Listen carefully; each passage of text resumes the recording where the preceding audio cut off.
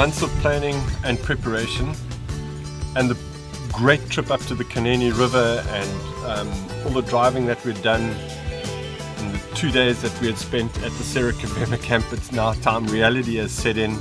We've been absolutely spoiled by the Wilderness Safaris camp. Staff, food has been amazing, everything is amazing, but now we have to start our big journey. And Jacques and I got up quite early on the first day. This is the 4th of September, and we prepared our final things, put everything that we needed to organize on our fat bikes, and we headed out for the start of this great expedition. Getting out of Serikafema and out of the Kaneni River, we had to pass through a massive mountain range. So although we were expecting a lot of sand, the initial bit was very rocky.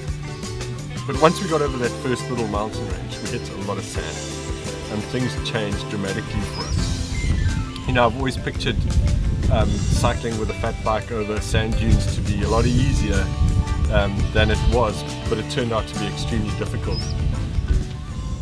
The Kouakaveld is filled with the Himba people, and the Himba people are absolutely amazing. You cannot believe that people would live in such a desolate place and still be so happy.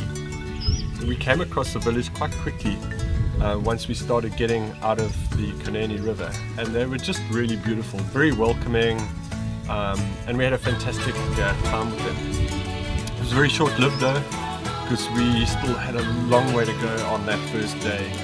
A lot of sand and very duney, so we spent quite a bit of time on our feet to get to the top of some of those massive sand dunes. Although they don't look exactly like sand dunes, it still took a lot of effort. And then we had lunch at a rocky outcrop just above, probably at about 650 meters above the Serikafema camp.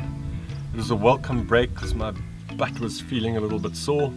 I wasn't used to the fat bike and the fat bike seat, and so I was quite anxious after lunch to get going again. So Jacques and I headed out, and once we had finished lunch we got out onto this massive plateau. It did flatten quite a bit, but it still remained extremely sandy and hard work. And you must remember, at this time of the year and at that part of the desert and the Skeleton Coast, we have a traditional southwest wind blowing. It took us 11 hours to do that first section of the trip, and getting into camp was a great relief. Managed to rest a bit, but day 2 came quickly, and as we headed out, one of the first things that we came across was a statue of a man sitting against a tree, and it looks so real.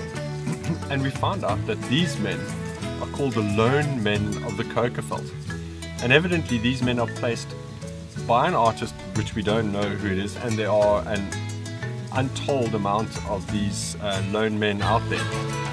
And the number that we came across there was number 19, so we're stoked to see it. It was amazing. But putting that aside, we had to get going again, and we were now absolutely on the edge of the Skeleton Coast, which is where we wanted to be. And the views that we had and the cycling that we had got a lot better. We managed to change our bikes from the fat bikes to the normal mountain bikes with slightly bigger tires, and we had some fantastic cycling. Our backup is a vital part of this journey once again, with our Isuzus and the Dunlop Grand Trek Series tires, and they've been holding out magnificently for us. You know, water is a scarce commodity in this part of the world, so to not have backup would be extremely difficult.